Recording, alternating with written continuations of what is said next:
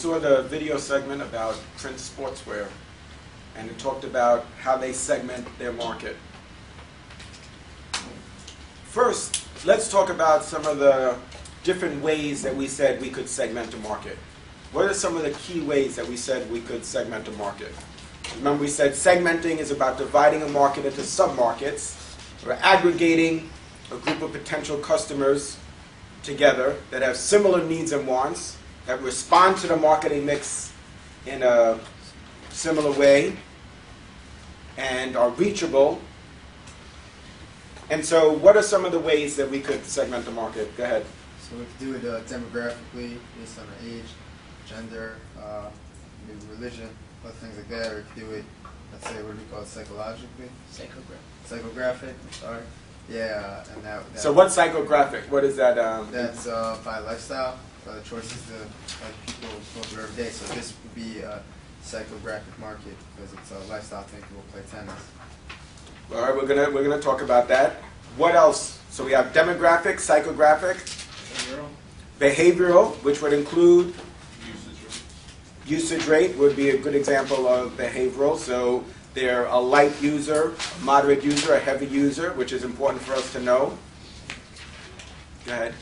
Geographic. Geographic. People live in certain regions will have similar interests. Right. And there's a lot of different ways that you could segment a market or a category. Let's think about the way that Prince segmented the market. Go ahead. They did one demographically. They had 3 different lines for a very advanced player, a more conventional casual player, and for children. So they did that by age. And so they named those segments. What do they call them? Because once you segment the market, we name the segments. And remember, this is something usually that's internal, although sometimes our segmentation is something that translates, obviously, into our branding or our product strategy.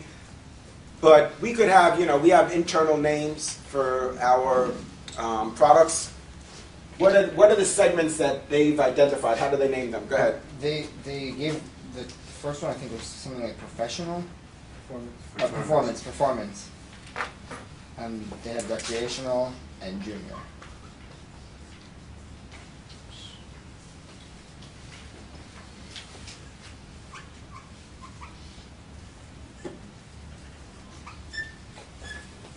And this is specifically for tennis? Yeah. So for tennis, the tennis market, there's a lot of different ways that we could look at the tennis market. And they segmented the market based on these classifications. What do these mean? What's the difference between those segments and why is it relevant? Well, I wanted to say that the last segment, the junior segment, could you say that it's more a beginner segment, not a junior segment? Yes and no. That it's not specifically towards a kid.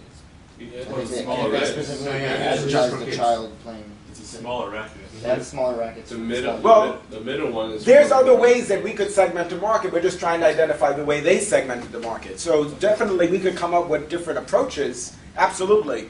But for us, in terms of a takeaway, what we want to do is understand the way they segmented it. But I agree, there's other ways definitely we could look at it. Go ahead. I believe the way that they marketed was the performance was for more professional players. People are going to play more competitively. Recreationals, if you want to casually play. And the junior, like they showed in the video segment, is for younger players that are beginning, that are younger and smaller. So it has to do with, they segmented the market based on skill? Yeah, skill. Yeah. So the level of skill. Skill and frequency of use. And also comfortable, like the comfortable. Okay, so that's another interesting component, is that your level of skill and also how often that you play. Your comfort. Comfort as far as what you're looking for in the racket. Right, so now that we segmented the market this way, so then how does that translate into their product? So in other words, we said that some have a very high level of skill, some have a very low level of skill. How did they modify their product. Because remember, we're saying that this segment is large, and they have similar needs and wants, and they're going to respond to the marketing mix in a similar way, and they're reachable. What do we do about that? So are we going to sell the same racket to each of these segments? Or is the benefit of segmenting the market this way so that we could tailor and customize the racket for each of these segments? Go ahead, Zach. I mean, big benefits to separate it, because I'm saying, like, if somebody who's going to go to Walmart to buy a tennis racket, they're not going to go there. Like a performance racket, you can also assume is more expensive than a recreational racket. So like no one's going to be going to a Walmart to buy a $500 tennis racket than they would to buy a $50 one. So it has a lot to do with like more than just the amount you play. So the level of skill is significant, and in terms of product, what Zach is saying is that this racket is going to be very expensive, and then the rackets that they're going to sell, for example, to the junior segment is going to be basically inexpensive, certainly inexpensive relative to what they charge for performance. And Jack also took us another step, which has to do with where you distribute the product. So he said some products are distributed at Walmart, and Walmart is known as an everyday low price retailer, EDLP. But then Zach pointed out that these rackets you're not going to be able to buy there. Do you guys agree? Mm-hmm. Yes. So that it has an impact, the way we segment through the market has an impact on the price for the product, where we distribute the product. Yeah. So what are those two things that we just mentioned as it relates to the marketing mix? Product. Price, place, Product. and what about the product? How does the product change? Go ahead. They made considerable changes that maybe the ones that are more professional, the changes are relevant for them, but those changes they're not necessarily relevant for the casual users.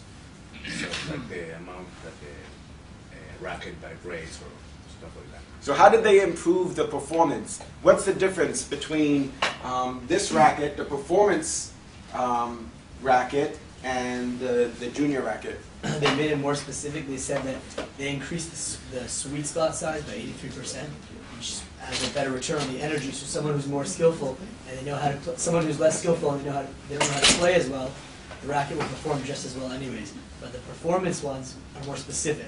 You know how to use them better in like a tailored fashion to play to a higher level.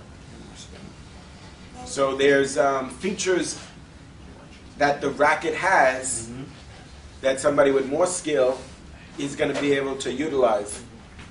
Yeah. But the rackets that they're trying to sell to the junior segment, it doesn't have those features, or it does?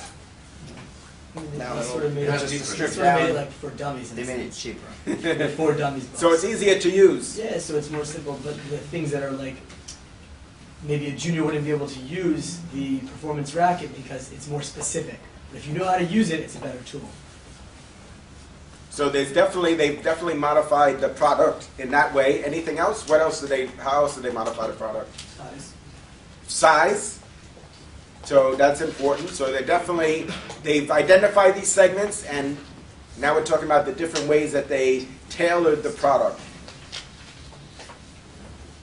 What else? So the size of the product, we said. What else? What else is it about the product that's different? So it's not one size fits all. Is that right? Or they're trying to sell a standardized product to each one of these segments? No. No, to which question? No, it's not. It's not a standard. It's not standardized. So the segmentation of the market was not an academic exercise for them. It's not just interesting. They segmented the market and identified these segments that have similar needs and wants, and then they developed products to specifically meet the needs of each of those segments. Is that right? Yeah. And it means that they changed the size of the product, they changed the price of the product, the design of the product, the features of the product. So it has implications. It's not just that you segment the market and that's it. You segment the market for a reason, so that you could identify segments and maximize the sales of the company. Because each one of those segments, right, we said that we tailored a product for each one of those segments. And each one of them is large and reachable. And that means that we're going to be able to sell more rackets, because we also understand, as Zach was saying, that we're not going to just try and sell all our rackets in Walmart, although Walmart is the world's largest retailer. But we have to know where is the best place to sell our product. And if we have multiple product lines, then very often we're going to sell in different channels of distribution. So we might sell in discount stores. We're also going to sell in sporting goods stores. In some cases, we might sell in department stores. You might even find maybe these junior rackets, you might even find them in convenience stores. In some cases, you might find these products in wholesale clubs. But certainly, there's got to be an alignment between our price and the channel in which we sell the product. So this is an example, and I think this is a good example of, in pricing, what we call good, better, best pricing. So you see why it's just not academic what they did, that it has significant implications. And so they have an inexpensive racket, a moderately priced racket, and also an expensive racket, which they're trying to sell to professional athletes. Now, how does that impact our advertising? Are we going to be able to use the same commercials or print ads for all of these segments, or is there something we have to change? Go ahead. Yeah, the segments are very helpful because they help us identify our market in the sense that we know that people looking for a recreation for a performance racket would probably go to a store that's more tailored just to sports. They would probably go to a sporting goods store, or like they said in the video, a place specifically is a tennis shop where people go there to get tennis product. So it's helpful because it helps tailor what the customer is looking for. Absolutely, that's a very good point. And then take it the next step now in terms of advertising. How is that going to impact our approach to advertising and the different media that we might use and the messaging? What do you think, Alan? Maybe the recreational one, you can advertise it in like social network and stuff like that. And the performance, you can advertise it in tennis courts when the more professional and frequent players play, and the junior ones maybe in toy stores or something like that. So, yeah, so outdoor advertising, as you're suggesting, you might have a billboard at tennis events where you could reach tennis players, but also definitely people who are tennis enthusiasts or aspiring professional tennis players. Do you think that's significant, or the only people who buy the performance rackets are those that are professional athletes? What do you think? Oh, there's a lot. Yeah. People who are just like me, I guess, I could get sucked into buying a $100 racket just as easily as anyone else. It's a matter of promoting it the right way. And so, what is it? What is part of the expectation when you buy a product like this, or later on we're going to look at a golfing glove? Are you guys familiar with this golfing glove called Greptile? What is it? What is it about the Greptile glove, or this performance racket, or Air Jordan sneakers? What is the expectation? Go ahead, tell us. Well, it kind of seems like it's worse than middle and best. So even though that's not exactly what it is, it's supposed to be for different people. But the expectation is that the professional one will be the best one. So if even though someone's not at that level, they might say, "Oh, this is the best. I'll get this one." So it is a high perceived value. But when we talk about quality, there's got to be perceived quality and performance quality. Do you guys see the difference? Who could tell us the difference, and then we're going to come back to that. Go ahead. I think for a company like Jordan, Air Jordan sneakers, the sneakers that you can get that are replicas or they're cheaper, they're made cheaper but still from Nike, still from Air Jordan. Those really allow the company, the sales from those I think allow the company to be able to finance the making of the more expensive shoe, where they really show the performance advancements they've put into it, and any type of research that has gone into making a better Jordan basketball sneaker is displayed in that model, whereas in the cheaper model, they've tried to emulate the look of the more expensive model so that people feel like they're getting it, but know that they're unable to afford the real thing, but there's more sales of cheaper products than there are of the higher priced performance products. In terms of the number of units? Yeah. Anybody want to add to that? So there's two separate points that we need to address here. One has to do with the expectations when you use this product, and that's related to performance. And that performance is a component of quality. So what I was suggesting is that when we talk about quality, we have to look at performance and also perception. Both are very important, and it suggests that there needs to be a way for us to substantiate our claims. Now, as it relates to these types of products, generally there's an expectation of performance, that using these products are going to enable you to be a better athlete, that it's going to give you some type of edge. And there's even a suggestion, whether it's subliminal or maybe it's us that think subconsciously that if we're wearing a pair of Air Jordans, that we're going to be able to jump higher. What do you think? Do you think people expect that? I mean, what does it mean for a product to be a performance athletic product? So these are, especially with Nike products, the way the product is marketed is that these are the sneakers or the footwear that athletes use. And they, historically, over the last several decades, have used celebrity endorsement as a way of building their empire.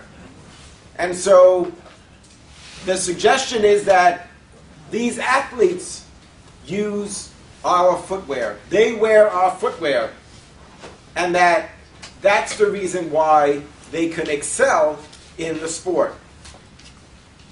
Do you get that sense from the advertising and the marketing that just as consumers, have you gotten that sense in terms of the expectation that they're not coming out directly and saying that, well, that's all, once you wear these sneakers, that's it. You're going to be able to do the alley-oop and, right, that's it. You're going to 3-point shots all the way, right?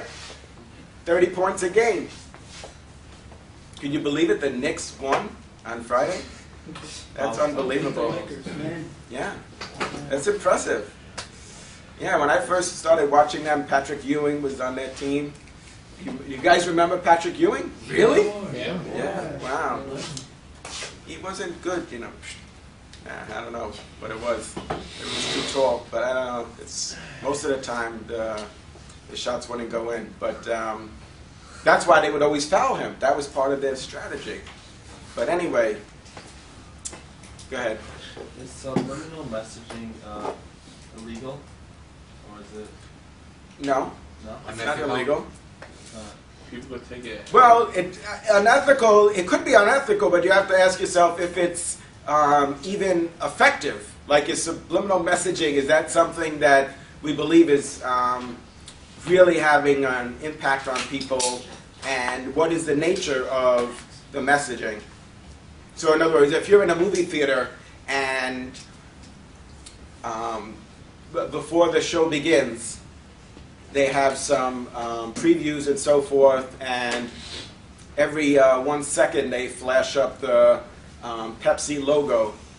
And it happens like so quick that really, I mean, it's not something that that you are aware of, that you might consider to be subliminal, right? That happens so quick, and then again it happens, but it's not up there long enough so that that you're conscious of the message or seeing the logo. So, yeah, your point is a good one. I mean, is that okay? Is that something unethical? You know, if it depends what the messaging is. You know, if it's something that could be harmful to others. What do you think about product placement? Is that something that you consider to be subliminal? What's product placement? Where you put your product, who you're marketing to, as far as where your ads are on Facebook or something else. Well, that's one way. I can see what you're saying. Sometimes we use the term that way when we talk about product placement. Or which part of the store it's in. That's also part of it, but there's a strategy that marketers use. So you're right, and sometimes some terms they are interchangeably, but I was thinking of something else.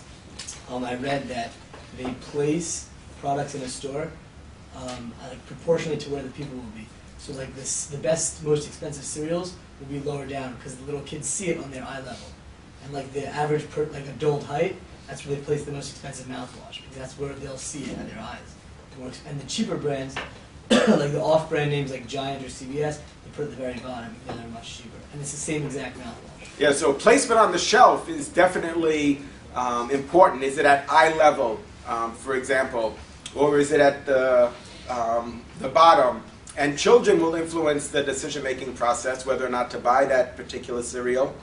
And the location in the store is also significant. So is it, are we going to have an end cap, which is at the end of an aisle?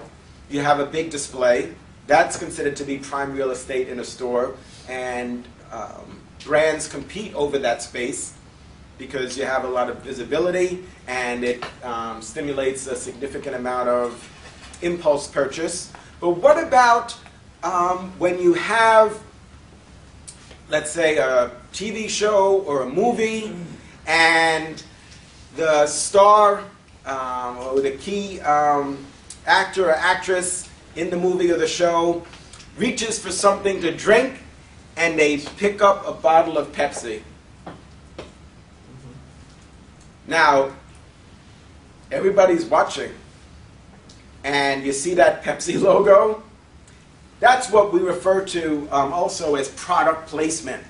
And the companies have to pay for that because they could have reached and picked up a bottle of Coke or some other branded product. Yeah, or orange juice, right? Absolutely. Orange juice, like that. There we go. What's that? Orange juice? Is somebody drinking orange juice? What is that? Oh yeah. Let's see. Bring it up. Let's see this. Let's check it out. You see, that was a subliminal message. Did you see this? You see? How many, grapefruit juice. Oh, he tried to trick us. But look, you see the, that's interesting. It looks like an orange on there. So now I have to start changing my mantra now to grapefruit juice. No, it doesn't work. But, no, orange juice, do you think that's better? Yeah, orange juice makes. But, yeah, a while back, remember we were talking a little bit also about, somebody I think mentioned this, about the fact that they had changed their packaging. Yeah. And the customers were very upset by that because of packaging, and we're going to talk about this, is an important brand identity element and is part of what we call trade dress, something that's recognizable and something that will show in every commercial. So for consumer products, you'll notice that almost always in a television commercial, they'll show the packaging at least once, sometimes twice, because they want us to be able to recognize the packaging at the point of purchase. So very important to have brand recognition, but also be able to recognize the packaging.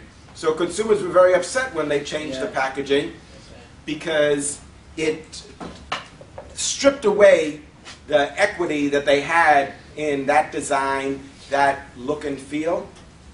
And I remember myself the first time I saw it, and I was in the store and I was looking and I'm looking and I said, what, they don't have Tropicana? And I bought the one, I thought it was the store brand, right? Because I just ran in there to get orange juice, and I figured, oh, whatever, I'm just going to get this. Well, I mean, this is ridiculous. So how much time could I spend here? And I was double parked, so I said, I'll just get this. And then when I got home, I looked and said, what? It had such a different look to it, and something that the customers had become accustomed to and comfortable with, which is important. Just like when they changed the logo for Gap. Do you remember that? You know that historically the Gap logo looks something like this, right? And then they changed it, and then I remember students, they were debating with me whether or not this logo was better or the new one was better. But the thing is that the customer was unhappy with the fact that the company changed the logo, because this was something that was familiar to them, and importantly, with this particular logo, there were strong, unique, and favorable brand associations, that they made connections with this logo and the brand name, and for them it was something that was very favorable. So it doesn't mean that you can't ever change your logo. Yes, you can, but you have to understand the expectations of your customer. Because remember, I told you, the easy part, so to speak, is to determine a brand name and create a logo. But to create associations with your brand name takes a long time, and usually takes millions and even billions of dollars to be able to achieve. Yeah, Joseph. Why would anyone change their logo then if people already had a positive association with it and wouldn't want to see it change? A company will reposition themselves. They want to reposition themselves so that they stay relevant to their target market. So sometimes you have positive associations, but then sometimes you might have other associations with your brand, and it might be something like, for example, that your brand is perceived as outdated or no longer relevant to the target market, or it's not contemporary or state-of-the-art, and so they want to change the perception that the customers have, or the potential customers. So one of the things they might do is to change the logo to maybe make it look a little bit more contemporary and something that maybe a younger generation can connect with. But it's not just changing the logo, you're going to change your entire marketing campaign as well. So, but if your logo is, so you got to ask yourself why you would do that is a good question. Is the level of brand awareness declining? Is the level of brand attitude, right, declining? Is there some metrics? Are we losing market share? So there's got to be some reason. I'm not sure if we would say if it ain't broke, don't fix it, because I like to think that we're committed to continuous improvement. But yeah, you have to have a reason for doing it. It's not that it's broken. Right. You're just improving on what is there. Yeah. So remember we talked about brands and said that when we look to create a brand identity, that it needs to be memorable, protectable, adaptable, and transferable. No? Okay, we will though.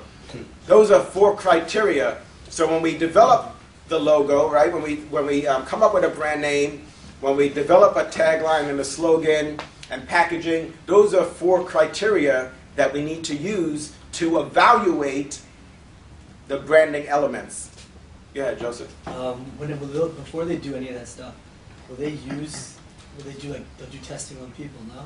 They'll actually bring in like Testing on people? They'll do random people, but they'll be like, no, like how's this logo? You can't do testing on people. Not on them, no, but like unless it's a trial in the pharmaceutical industry. But no, like a control. That'd be funny, yeah. Yeah, you do. Of course, you want to do market What's the research. association with this new logo? How about this? How does that? Absolutely, we want to test. Remember, we said to identify the unmet need. We're going to test concepts. Absolutely, we do copy testing for advertising, or at least we should. I mean, some of the things that you see out there, you kind of wonder, like, really, you showed this to, you know, your target audience, and that they said this resonates with them, like it's compelling. 180 out of the 180 tests that you've done with 180 different groups of people, this is the best thing that you can get out of it. Right, exactly. But yeah, sometimes what we consider to be a commercial that's, let's say, for example, annoying, is not really in the industry what we would consider to be bad. Because sometimes an annoying commercial, It stays in your head. Yeah. it's something that maybe there's a jingle or something that you can't get out of your head, or something that you talk about. You know, it's so annoying that you tell everybody that you know. Well, yeah, if you're able to create that buzz, then that's very compelling. So a commercial doesn't need to be likable. Giving the finger at the Super Bowl. That's some people, try to do that to get attention. And also, we don't need to use, when we think about the approach of our advertising, how we're going to execute it, it doesn't need to be funny. So humor is only one approach that we could use. The commercial doesn't need to be funny. But even if it sticks in your head like an annoying commercial, that's a good thing, because it's sticking in your head bad as an annoying commercial, not as a good commercial. So, But so the trade-off is that because it's annoying that you talk about it with other people and you're talking about the brand, and so you're creating brand awareness by doing that. bad Right. awareness. Well, but you're talking about the fact that the commercial is annoying, but that doesn't mean that the product is bad. Right? It's just like, oh, you know, that commercial, I mean, it's just like so annoying, and every time I hear it, but every time you hear it, what happens? Do you turn the channel, or do you watch it? And then you talk about it with other people. Now, if you were saying that the product was, that meant the product was bad, then that would be that would be a bad association. That they then made the leap and said, well, the commercial is annoying, that means that the product must be of a low performance and low quality. Yeah, that would be concerning. Some people even argue that even bad publicity is good publicity. You know, they say there's no such thing as bad publicity, which is somewhat debatable. I struggle with that sometimes because Depends what type of bad publicity. If you're getting sued for a faulty product, then that's bad publicity. But if you're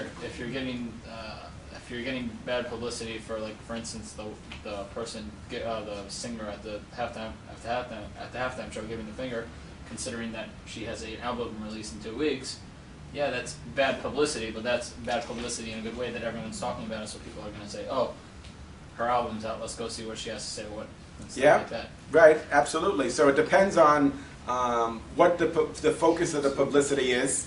Now remember, you know the difference between advertising and publicity.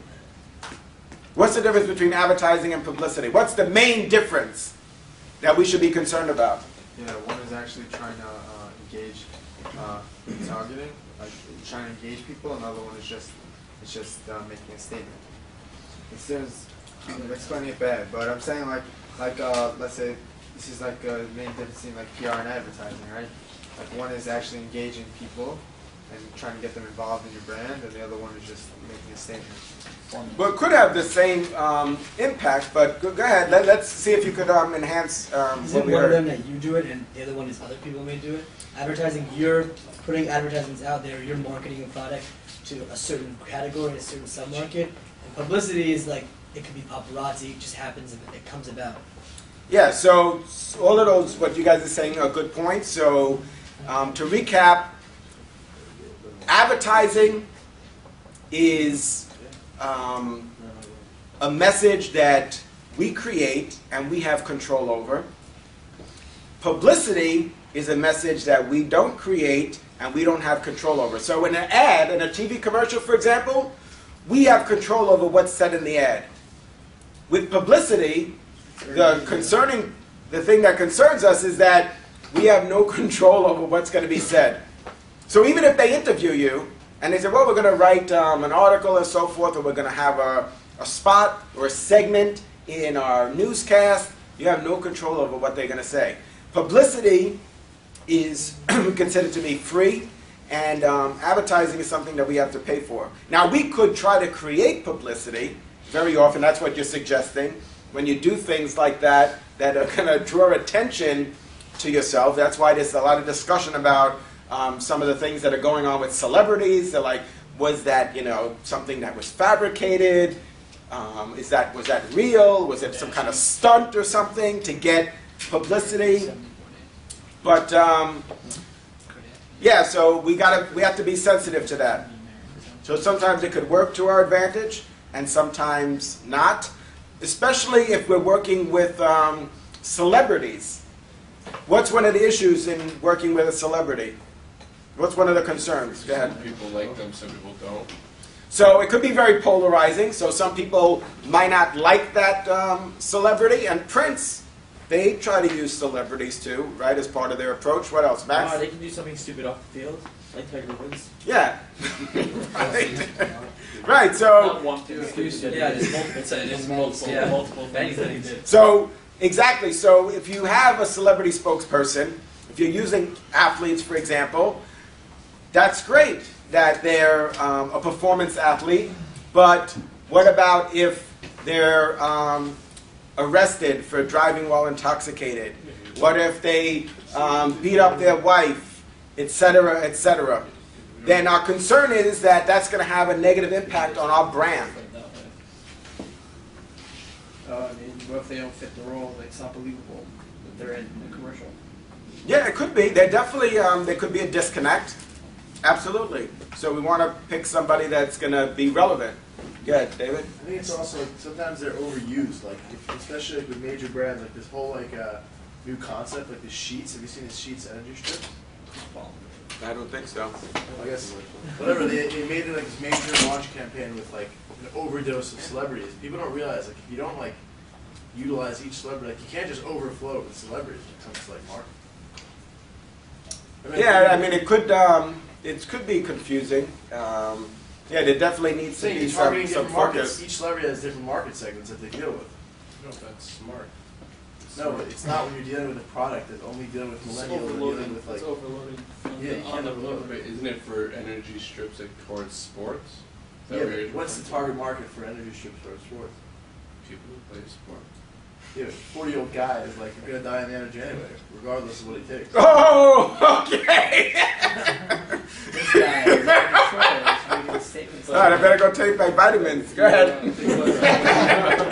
When you hire celebrities, you also, when you're advertising, you want to advertise. You don't want to base your advertising off publicity, and by using public figures as for advertisements, you're basing your entire advertisement off of publicity. It's a little bit of marrying the two together, which you don't want. You want to be saying we're advertising this product, and instead of saying we're using the publicity of this person to advertise the product. Yeah, some companies try to. They think that publicity is all that they need to create buzz and engage in viral marketing, but publicity only lasts so long. Yeah, what we're trying to do is to have a long-term build to formulating a relationship with our target market and target audience to be able to engage them, and that's only something that could happen over time. It's difficult to be able to sustain publicity for a given company over an extended period of time because basically you're like sort of you're creating publicity. You're feeding off the publicity of right. Well, you're creating the events that lead to the publicity. And is that less expensive than advertising? Yeah, in some ways it could be, depending on the situation or where would we be advertising, but it becomes challenging to execute that over a long period of time. So it's something that that we need to consider carefully. And remember, importantly, is that we have no control over what the publicity is going to say. So we try to create publicity. We try to do things that are newsworthy to get this so-called free advertising. And then we're at the mercy of the reporters or newscasters as to what they're going to say. They might give it a positive spin. They might give it a negative spin. And then is it going to be something that's relevant to our brand and to our product line? Or they might not give it a spin at all, and then it's completely waste of time. Absolutely. So we're not the only ones that are out there that are trying to get publicity. They understand that. They understand when they do an editorial or a segment for a particular product or brand. They know what publicity is. All right, so good discussion. Let's talk now about where we left off. We'll just briefly talk about the difference between durable products and non-durable products. What did we say is another term for non-durable products? Consumable. So what's the difference between consumable and durable products?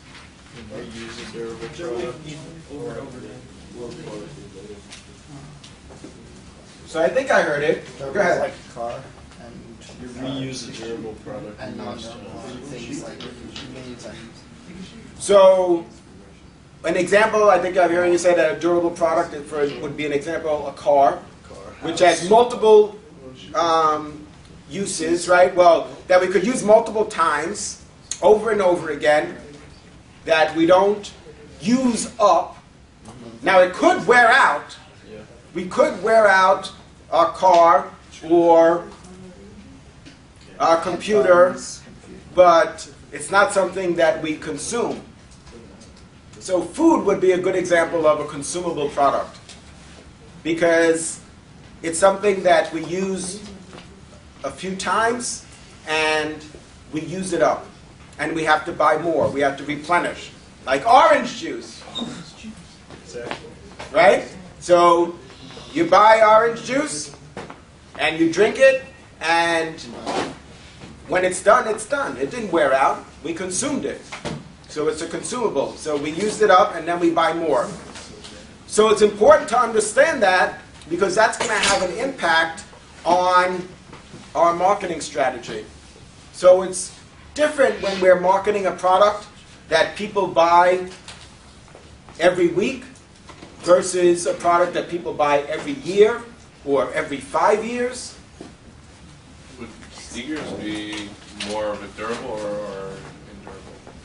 Well, what do you think? Would the sneaker something that's durable or consumable? Consumable. It seems to me it's more consumable because either way, as far as the kids are concerned, your feet are always growing, so you have to get a new one every 6 to 8 months, whatever. But as far as adults, they wear out. At the same time, it's durable more. durable. I think it's more It lasts a durable. long time. You You use sell it. something. You use it a lot. You don't use just it every drink day. it. Yeah, so I mean, It's different products are going to have a different lifespan. So your car might last 10 years, your sneakers might last 10 months, but that doesn't mean it's not durable. There's no time like They're cut off. type.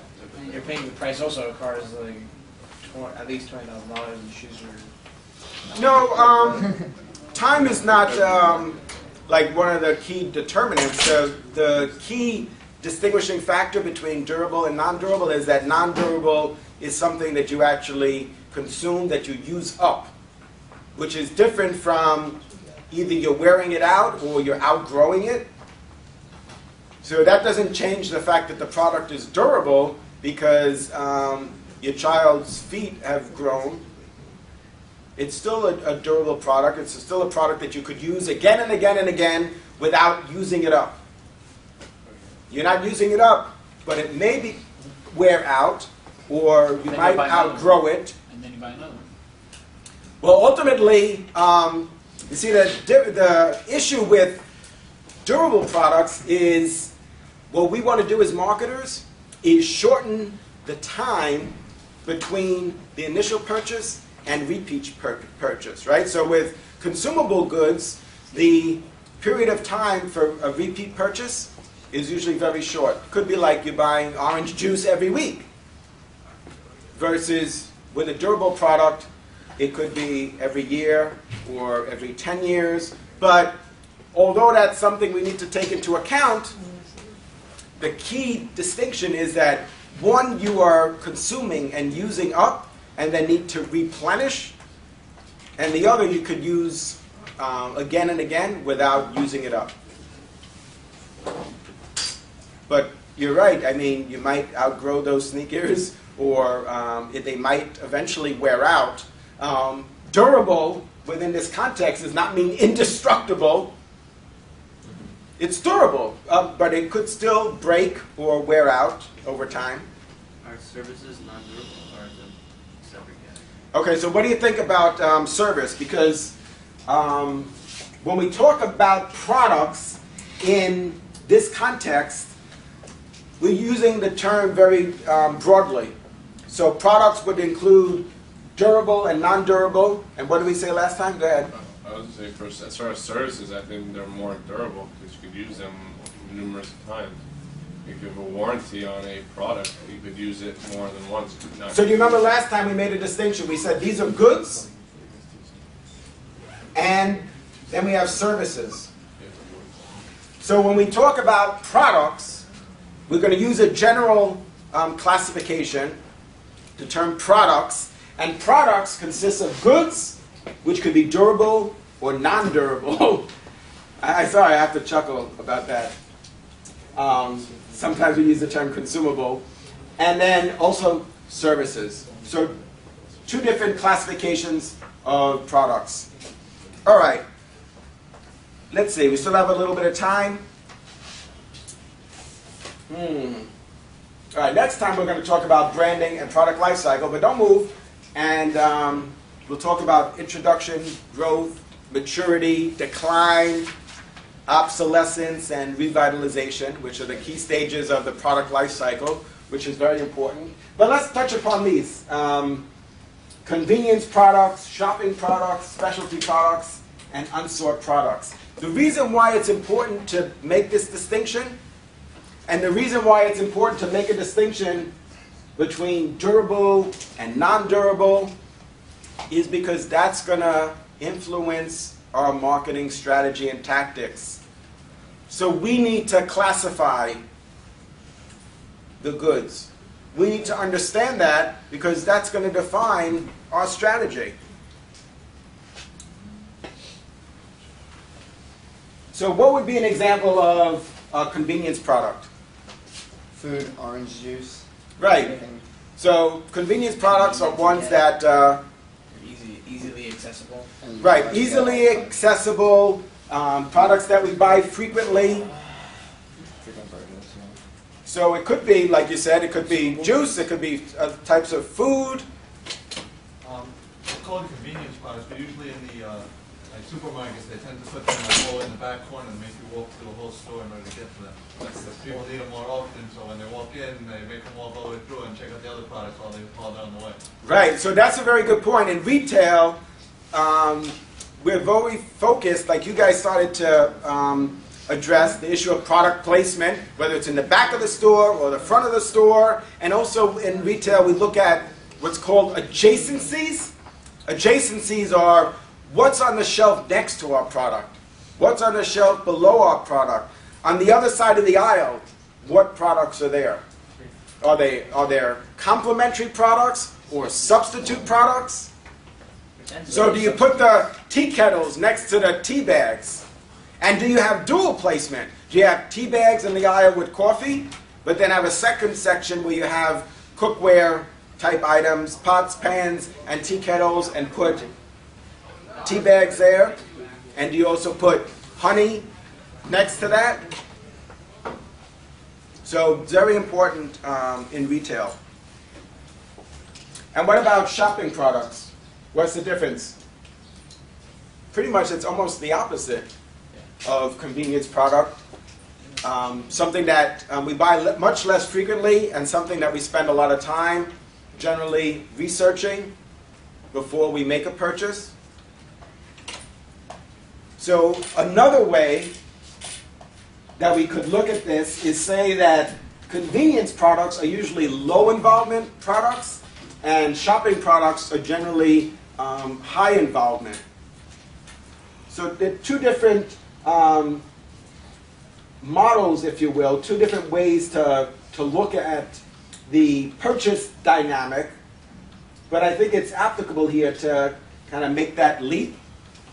How would you classify something that people buy in bulk? Although it's like a convenience product that they buy, that they need frequently, or they use it frequently, but yet they buy it in bulk, like paper towels or cups or something like that.